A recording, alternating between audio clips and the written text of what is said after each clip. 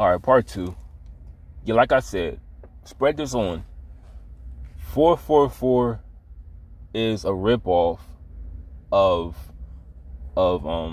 Magnum Optimus by Tragedy Gaddafi, if I said that right. Because I used to have that album. When I would download mixtapes on my phone, my old phone, I would just play it like the whole day, the same album. And I know every song on there. I don't know why. I have a hard time pronouncing it because it's been a while. It's been almost 9 years since I listened to it. But that album sounds just like the song Running sounds like Story of OJ. Just by the way the song is composed, it's a different beat. Well, it's sort of the same beat, but it's just like it sounds so similar. Like he heard that album too. But back to OJ.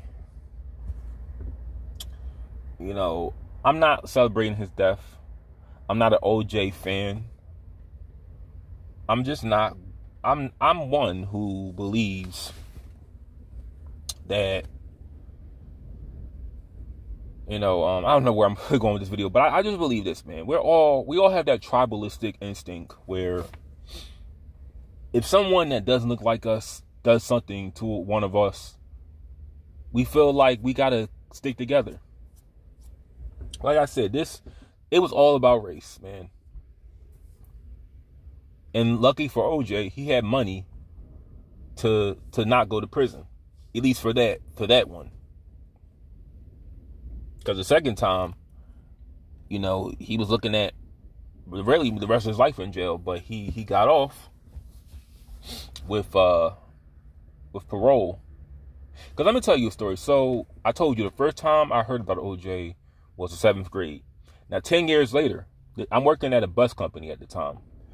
You guys know when OJ was paroled, when he first came home, it was a shooting in Las Vegas where OJ was. That nightclub shooting, that guy Stephen Padlock, you know, shot up the nightclub. And I jokingly said, "Damn, OJ, you just got out of prison yesterday." We were just joking about that. And I remember I had this old guy, because we used to when I worked for this busing company, we would go to like Ben Salem. We would go further out, like Philadelphia, and pick up rides. And I would never do this now at any job I'm at. I don't fuck with nobody because I'm all about my money. But I used to talk to the customers. A lot of them were elderly and disabled. And I just said to this one guy, I was like, "Man, you heard about OJ?" And he was like, "Yeah." And then he just said, he said, "You know who's going to get some money?" I was like, "You know who's going to get that money?" We were talking about his NFL pension. And I was like, "Who?" He was like, "The Goldmans." And I was just like, "Don't they have enough money as it is?" He didn't say shit to me the rest of the time he caught that ride. He didn't say shit to me. He didn't say a fucking thing that rest of the ride. And every time I picked him up, he didn't have nothing to say to me. Because let me tell you, that is one conversation that divides people. If you talk about O.J. Simpson, that's one conversation that pisses people off. I remember I worked at BJ's. I worked if you depending on what region you're from, that's like our Costco's. That's like Costco's and Sam's Goods. This guy who worked at the front door who would check off receipts, I just mentioned OJ, and he was like, "Oh, I know he did it." And it's like nobody was there to witness it. But once again, we're all divided by tribes. Like we want to say that our race, it's like it's all that was all about race, man. You know. Now I'm still not going to give you my opinion. I ain't going to say if he did it or not, because like I said, he was found not guilty. The glove didn't fit. But let's just say that hypothetically he did do it. Let's say that he did. Let's say that he admitted it to it. Because thanks to the Fifth Amendment, he can't be tried he can't be tried for the same crime more than once. But let's just say that he did do it. Think about this.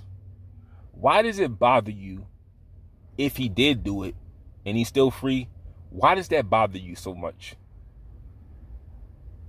Because some people who are upset, they don't even care about human life. They don't care about people starving. They don't care about children. They don't care about people suffering, people struggling out here. They don't give a damn. But why does it bother you if he did do it and he got off? Why does that tingle your skin so much? Because I know why. But I want to know, why do people have a problem with it so much? A crime that does not affect them, that about two people they don't even know. I told you, my dad always, he believed that Nicole Simpson, somebody that she knew, did it, and OJ was probably framed for the crime, because I understand she had a drug problem. So that's a factor. That's a theory. But let me just say this for all the anti-OJ people out there. I just believe if you don't want to support somebody like OJ Simpson, you should go all the way out. Don't support anybody who's taking a life away. And that means anybody. Rappers, public figures, actors, comedians, anybody. Don't support them. And I don't care what the circumstances are. If they technically took a life away, even through combat, through service, because we all know, as the late Bill Hicks said,